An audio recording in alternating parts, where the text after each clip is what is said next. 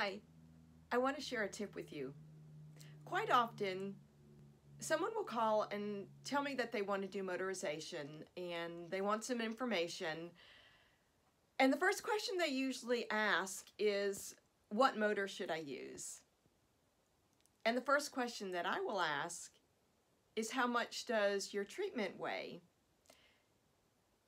And it's because the weight of the treatment will sometimes determine which of the motors you can use. And it's the same thing with some of the cordless Roman shade systems out there. The first question that we need to understand is how much our treatments weigh. And if you don't understand how to figure out how much your treatment weighs, that's what I want to share with you today. How to figure out how much your treatment is going to weigh so that you can figure out which system or which motor will work best for you.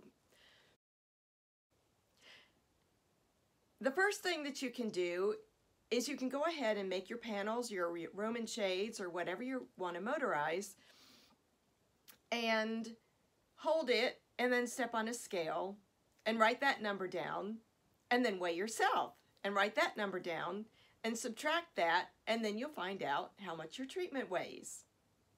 But if you haven't already made your treatment, then what I do is I'll find out how many yards I need to make the treatment, and if I don't have the fabric, I will call the manufacturer and ask them how much the fabric weighs. Same thing with the lining and the inner lining.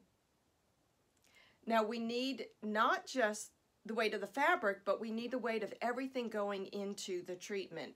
The weights, any weight bars, everything that's going into the treatment.